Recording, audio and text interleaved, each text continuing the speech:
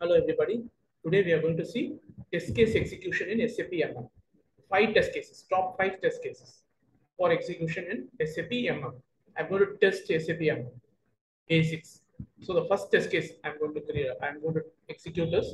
Check whether purchase order is created with the following details. I'm going to create a purchase order with the following details. Okay, let's see whether it is getting executed or not. Go to ME21N, purchase order creation. ME21N. My vendor is this vendor. I'm going to take this vendor. This vendor. Let me take this one. Press it. Okay. My purchase organization is HK0. Purchasing group is 000. So my material is this material. I'm going to take this material. My quantity is any quantity. Enter plant. My plant is HK01. Storage location is HK0. HK0. Storage location HK0. Now save it.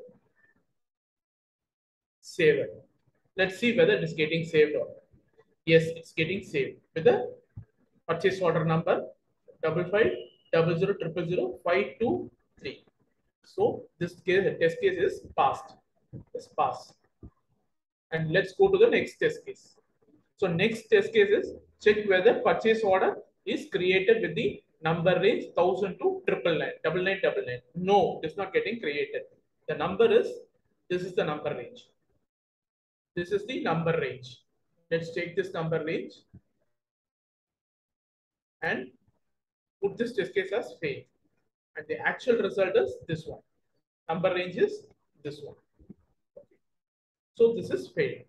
Let's mark it as fail. Okay. So the next test case, I'm going to the next test case. Okay. To check whether we are able to do goods received in MIGO transaction code with the material document number range 2000 to 2999. Let's see that whether we are able to do goods received with this number range. Go to MIGO transaction, MIGO.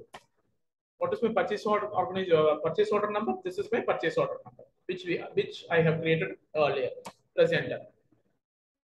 Okay. Now scroll down. Okay. Item okay. Post it.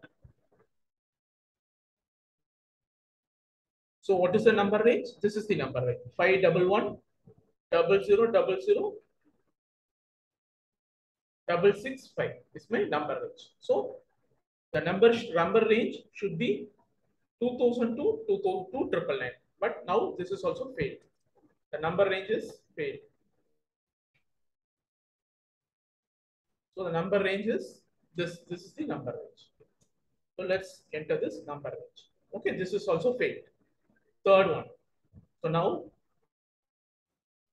to check whether tax code in the, I'm going to do vendor invoice. So vendor invoice, in the vendor invoice, it should be T1. Tax code should be T1. Okay, let's check. Vendor invoice transaction code is MIRO. Go to MIRO transaction code. MIRO transaction code. Okay. Enter the invoice date. Now select T1. T1 is 18%, but it is 19.5% is the tax. GST tax is 19.5%. So that is also failed. Failed. Okay. Let's mark it as failed. Actual result is 18%. So failed. 18%. Okay, so failed. And the final test case, I'm going to do the final test case to check whether upon saving the vendor invoice, the number range should be 60000 to 69999. Let's see that also. Okay, let's take the purchase order number from here. Final test case, before executing the final test case, let's take the purchase order. I have noted it down. This is my purchase order.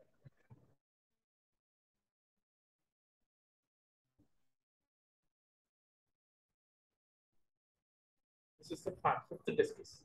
Right. Fifth test case.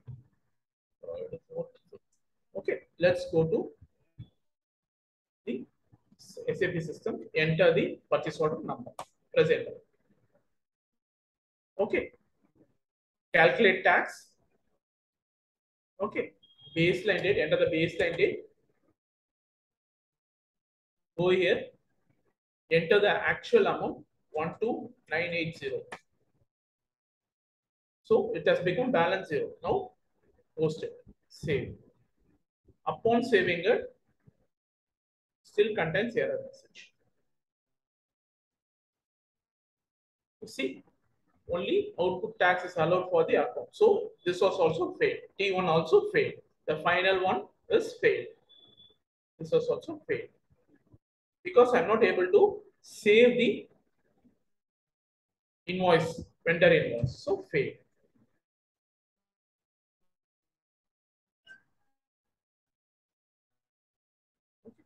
Not able to save the, not able to save the invoice. Okay, the final one is also failed.